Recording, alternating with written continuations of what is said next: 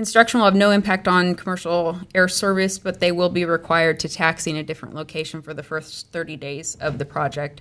I made them aware of that and also been in contact with the airport tenants to make sure they're aware, because there will be a little bit of loss in aircraft parking.